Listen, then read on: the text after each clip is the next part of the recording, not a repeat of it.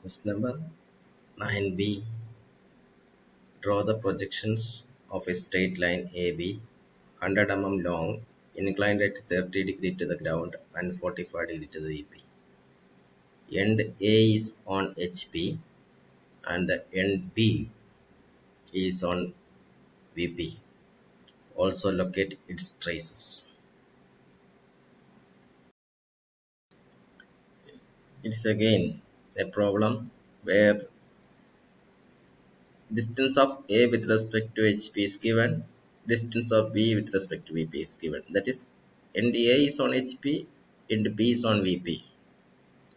True length is given, theta is given, phi is given. So how this can be done? So here, first we will locate A dash because A is on HP. So we will draw from A dash at an angle 30 degree. 30 degree is equal to theta, the angle made by the line with HP. So we can locate B1 dash.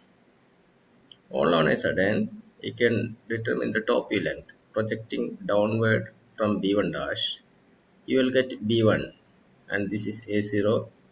We are just assuming that current position of A with respect to VP is here in a convenient place in the paper.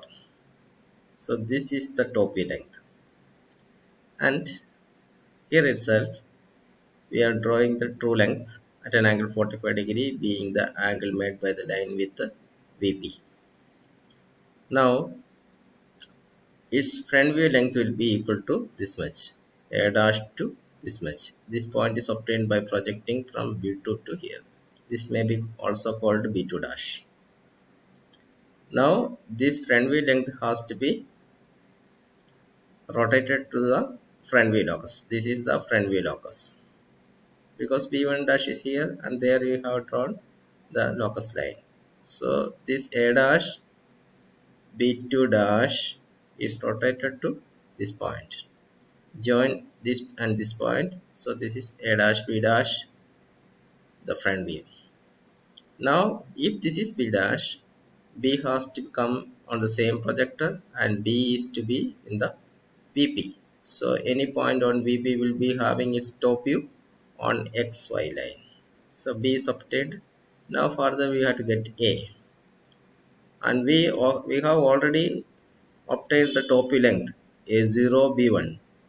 In a compass you take this A0 B1 length and with B as center cut the projector through A dash at this point. So this is A.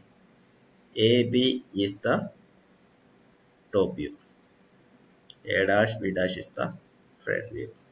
So this is the solution of the problem.